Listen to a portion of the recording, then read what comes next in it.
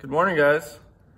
So today I'm hopefully going to tackle a project I've been putting off for an extremely long time and finally getting around to do it. So let me show you what I got. So this is my old work boat and it's been needing a new tire. Well, it's been needing new tires for a while now because these are probably well over 10 years old and they're starting to crack and dry rot and everything else that happens to tires. And this one finally basically was having a slow air leak and I wasn't staying on top of it. All the air came out of it. The bead broke loose, which you can see I had put some like black silicone or something like that to seal the beads. So it's gonna get all new tires today. And I'm gonna see if I can do it all by myself.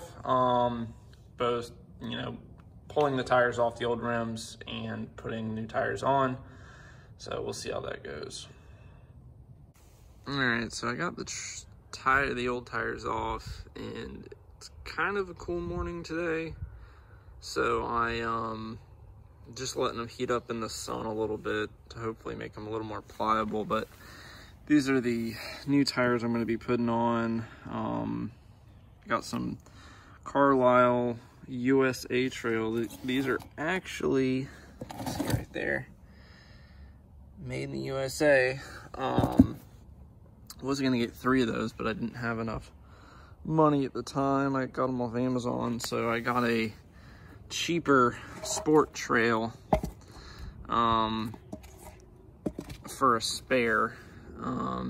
And I mean, hopefully not going to use it that much if I ever have to use it, but this one is where's it at? This basically is a Chinese, and you can see, so they're both 4.8-8, but the two USA Trails are much taller tire. Well, we'll see if it expands once we put air in them, but we'll see how it goes. Alright, so hopefully you guys can see this okay, but the cardboard down so I don't tear up the galvanized rim. Basic idea is basically getting the inner bead of the tire over this edge here. If you have a tire iron like this, they kind of have this flat edge on this side that specifically is for that.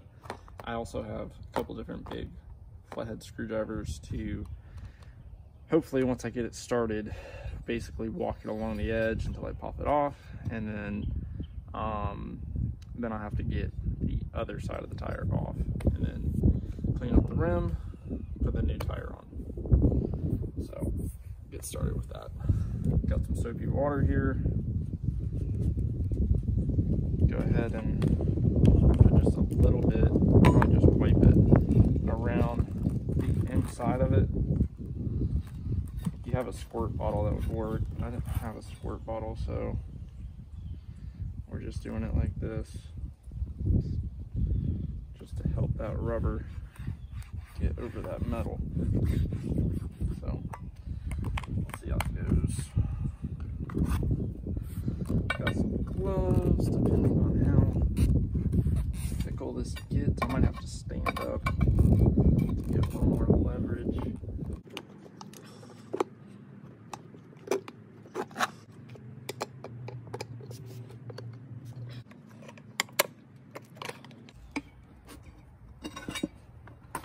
All right.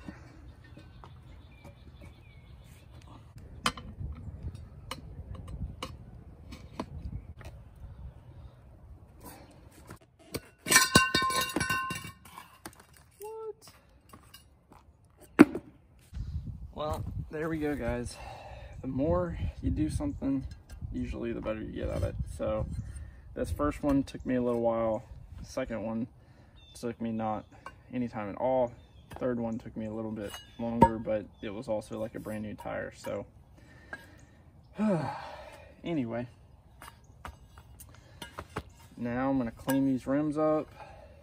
Gotta clean all this rubber off the inside of these, so I've got a nice sealing surface for the new beads on the tires. And then move on to putting the new, well, I gotta get these old valve stems out too. And then move on to putting the new tires on. For the valve stems, I'm just gonna use a razor blade, cut off this fat portion that's on the inside of the rim and pull it out.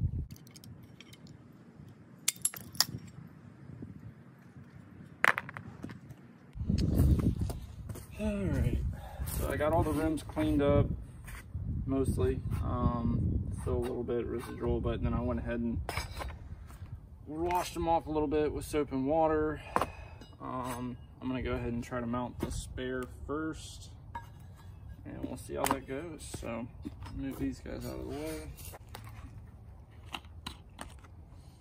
A little bit of soap.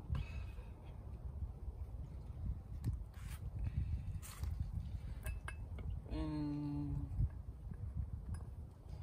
then unscrew this. Take valve stem tool, screw it onto the end of it.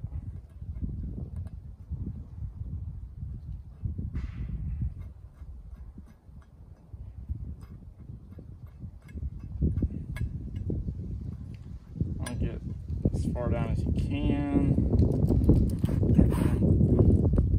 Pull up. Fully seated. It is fully seated.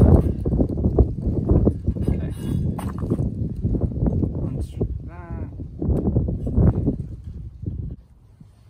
Be interesting because these are load range C tires. The ones I took off are load range B, and we'll see how much harder it is to get these on.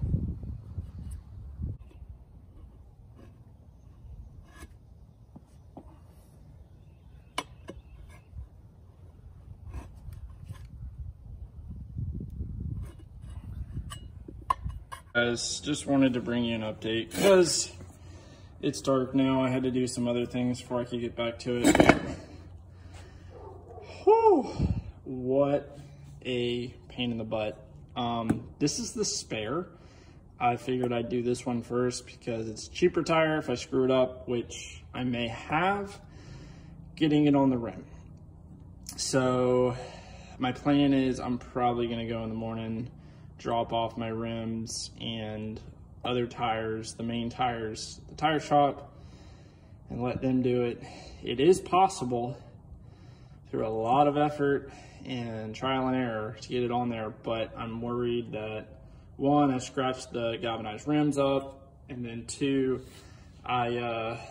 skeeters, may have damaged the bead of the tire. So this one, I figured, oh, I'm gonna get it on there, and if it holds air, then great. I did it myself. Otherwise, crap. I'm gonna have to pull it back off there, buy another tire, go to the tire shop, see how it goes. There we go. I got it. The seat, the beads set, got 30 pounds in it. It said do not exceed 32 when setting the bead. So I'm gonna let it sit overnight and see what the pressure is in the morning. I might check it a little bit later tonight. But I did one by myself. Oh my gosh, it can be done. But let's see. All right, guys.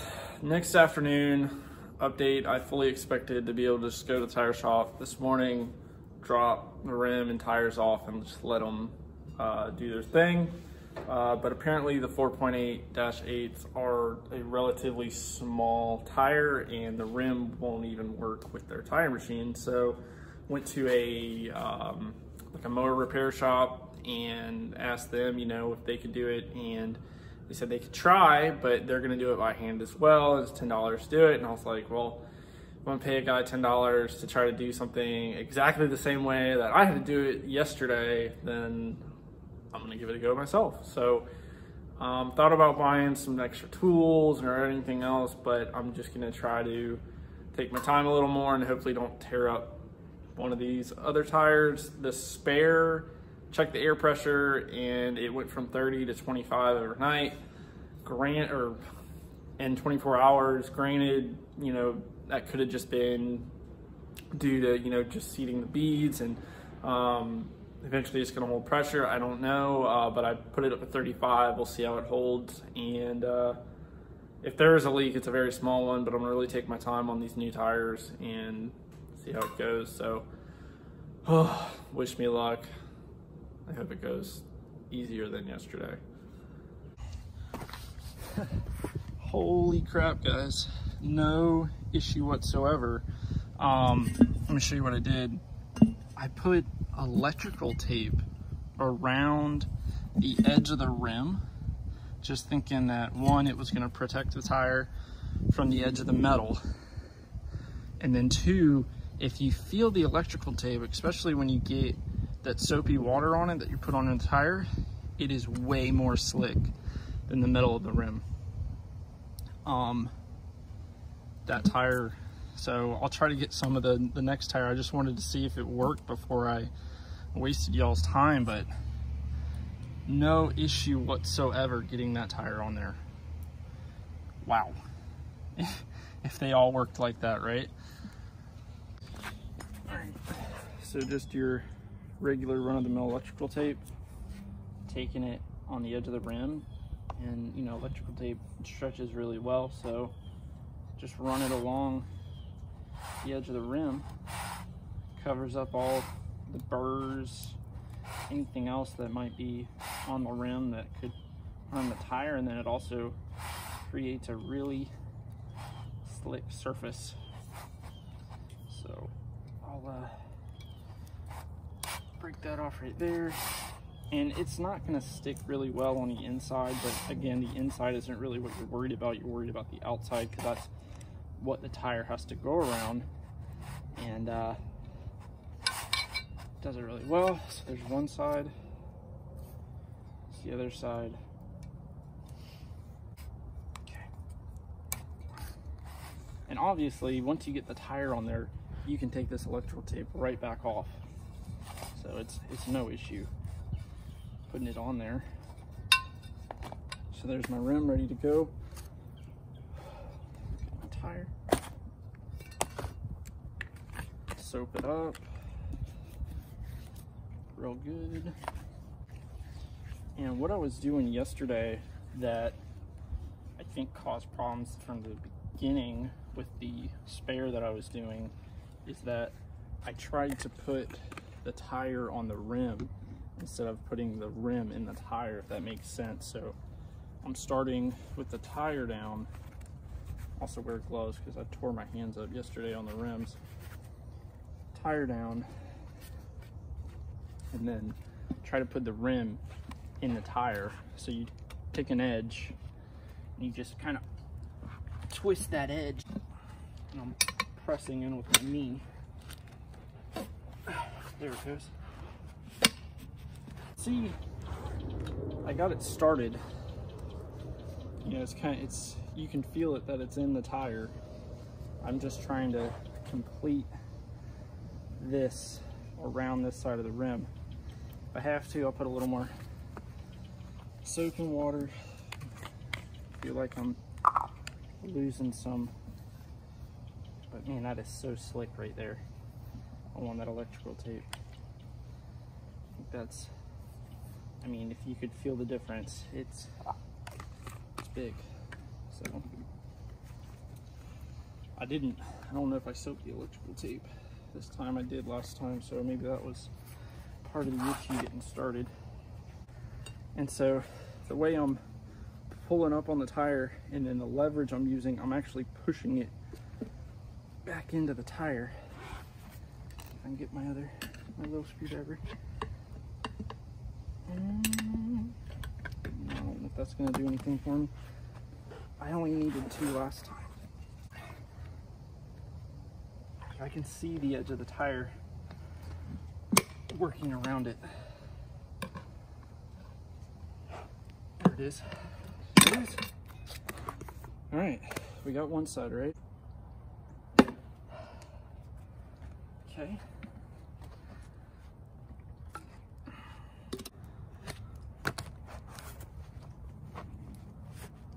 There it is. Just push it around. Boom. 2 trailer tires. Done. I mean, probably less than 30 minutes. So, electrical tape. Take it right off. And check the beads. See if there's any issues, which I don't. See this, I don't even bother. Just whatever side you're placing on, tape that. You don't even have to tape both. But way less rim damage than I did yesterday, and I think even less tire damage. So it looks good. Looks good. Let's get these things seated up and be done with it. All right, there we go. 2 seated trailer tires. I had to work a little bit to get the beads set, but set now. Heck freaking yeah. USA made. Well, see, that's the thing, is like these trailer tires, they want you to buy the rim and the tire, but the problem is usually when you get the rim with the tire, it's some cheapy tire. And I didn't want to do that again, and it's also wasteful. Like, how many of these galvanized rims are you going to go through, you know, in a trailer's life? So the rims are fine, there's nothing wrong with them, so keep using them. Time to throw them on the trailer. You.